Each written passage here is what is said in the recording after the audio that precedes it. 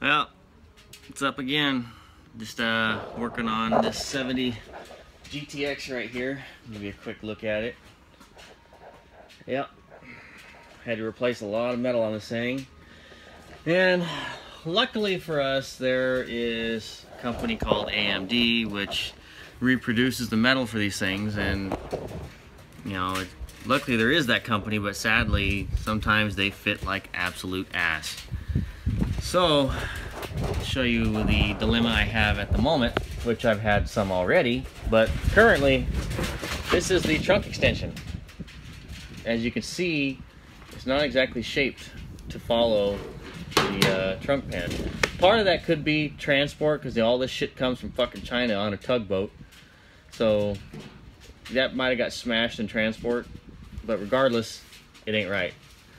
So I need to shrink that one, and probably by the time I shrink that, it's going to raise this to the point where I'll have to stretch that one. So I'll have to shrink and stretch, and then as you can see here, what the fuck that is, big ass gap. So before I modify anything right here, I need to well, see, I can't really pull this too far forward because we're already good right there. So I don't really want to change that. So what I'm gonna have to do is lengthen this. So I'm gonna have to cut and lengthen just to get it to line up to that. As you can see, that's just clearly the fuck off. But you know, we already had the quarter panel on the side, and it checks out good. The other wheelhouse was a total clusterfuck. It wasn't shaped correctly, didn't fit worth the shit. The dowel pin holes didn't line up, or the centering pins. Nothing. It was just a clusterfuck. So we had to cut it, modify it, and all this crap. At least now, that side is the same measurements as this side now, which also is the same measurements as the other 70 up front. So, yep, I'm gonna go ahead and start fucking with this. Keep up. Alright, back on the Gittix. The quarters aren't horrible. It doesn't quite line up perfect here. So I'm gonna have to stretch that radius there, so that way it'll have the same radius as the quarter panel and the deck filler panel. I'm just gonna go ahead and stretch the deck filler panel. And typical problem with all repop quarter panels, the corner or the edges are never as sharp as the originals, especially right there. That's not even an edge, that's more of a radius up in there. So I gotta turn that into an edge. This is too long, or that's too long in here, so I gotta cut that and pull that up in there, so that way this will all sandwich back up in there. The quarters are actually on here perfectly square. Measured all the way from the front, so front to back, both quarter panels are the same number, and measured crossways off of the front door pillars. This deck filler panel is perfectly square. The trunk lid's perfectly square, and if you look at the quarter panel, that's a nice gap all the way up. And if you look at the front part, it's a pretty even gap all the way up front. That one here we can fudge a little bit. I'm not too worried about that, but actually it's pretty, I just call it even front to back. But this one here, it starts off at 1/8 inch just like the other side, but it opens up as it goes to the front. So it's 1/4 inch up there, 1/8 inch back here. And you know, measuring crossways, this quarter panel does need to go over about 1/8 inch, but you know, if I pull this over, it's gonna fuck with the deck filler panel just a little bit. It's just I'd rather keep the gaps tight, you know, because that's 1/8 inch there, this is 1/8 inch here, it just opens up in the front. So I think just to keep nice tight gaps, because I'd have to pull this thing out, because you gotta remember, if I pull this out an 1/8 inch, that's not going to make this parallel. This 1/8 inch is also going to open up that a little bit too. So I'd have to pull this thing out quite a ways to get that parallel. So I think what I'm going to do is, I think I'm just going to cut a line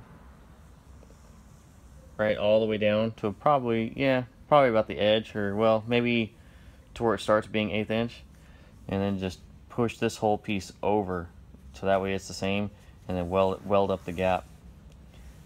That way it's nice tight gaps and everything stays the same. So yep, I'm gonna get on that.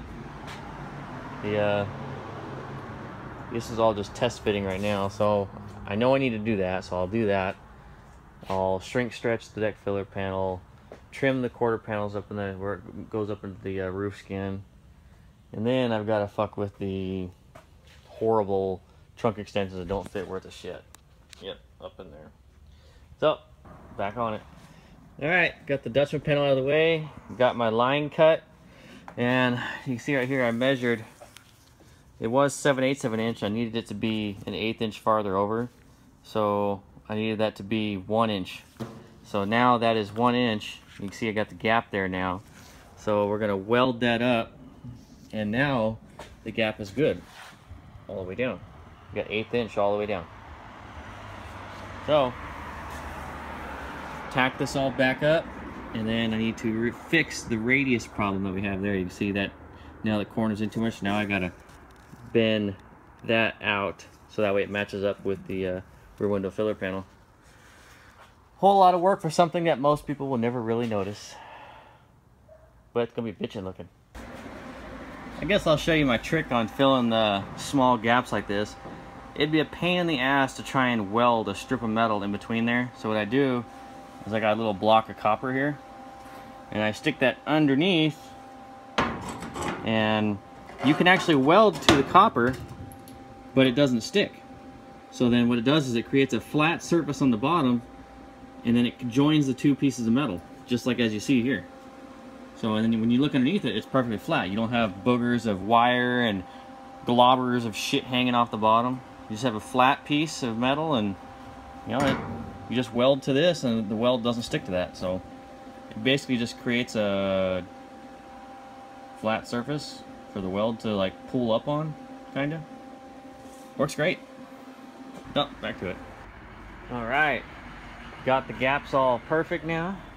1/8 inch all the way down, and then also had to reshape the corner here. So I had to cut it in. I had to cut it across, I think twice, and then so I can bring that back out so that way it lines up here. So now, as you can see, that's good all the way down. Now you can get on to, I gotta stretch this so that way it has more radius to match the quarter panel. But that's done. All smoothed over. Looks titties.